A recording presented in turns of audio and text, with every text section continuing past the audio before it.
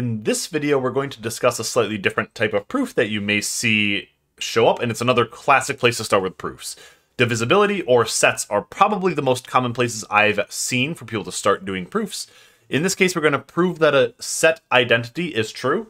Before, we've done this with like Venn diagrams, which is all well and good, but a Venn diagram ain't a proof, right? It's a picture. A picture is definitely not a proof. It's not this formal statement of a bunch of logical things that follow from each other. So, we want to formalize that idea. The common way that you show that a set is equal to another set is by showing that the left-hand side is a subset of the right-hand side. So we want to show that the left-hand side is a subset of the right-hand side. And we want to show the opposite as well, that the right-hand side is a subset of the left-hand side. If two sets are subsets of each other, the only way that can be true is that they are the exact same set. So, we're going to try to prove that. When you have a proof that you need to prove two different ways, this happens commonly with these set types of proofs, or with proofs that are if and only if. That's an implication both directions, so you need to do two different An if and only if is two different implications, so you have two different proofs to do. Similarly, we're going to do two different things are subsets. So, let's see how we do this. We're going to show the one I did in green first.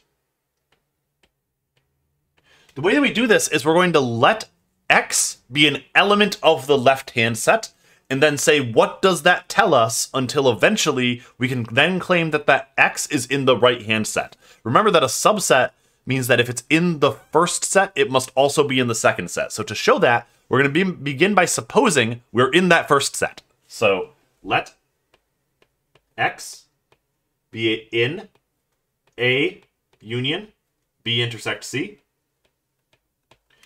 And then I usually refer to this as unwinding the definitions. I just start with the outermost thing in parentheses and say, what does that tell me? If it's in a union, that means it's either in A or in the B intersect C. So, either X is in A or X is in B intersect C. Sometimes in proofs, you get to this point where there's two things that are possible, and you don't know which one of them is true. To deal with this, we do what some people might call division into cases, and you just say, in the first case, I'm going to see what happens. So I'm going to call this case 1, and this is when X is in A. For case 1, I want to say, suppose that X is in A, and we're going to chase that down and see what that tells me. I want to now be able to claim that it is in the right-hand side. So, if I know X is in A, since X is in A, X must be in A union B, by the definition of union, and X must be in A union C, again by the definition of union. In order to be in a union, it must be in one of the sets. We already know it's in A, so it's definitely in one of those sets. So we maybe even cite by definition of union. By definition of union. If it's in A union B and it's in A union C, it must be in the intersection of those two sets. Further, X is in A union B intersect A union C by definition of intersection. And maybe you want to abbreviate these things. So here I just said the symbol. That's also a completely valid way to do this. Now, we're done with that because if it was in A, it was in both of those unions, therefore it was in the intersection. So in that case, we're done. So let's talk about the other case. Case 2. And that would be X is in B intersect C. In that case, we know that if it's in the intersection, X must be in B, and X must be in C, again, just by definition. I'm going to write by def to save myself some time. If it's in B and it's in C, I now know that it would be in A union B, because it's in B. So since X in B, X is in A union B, and since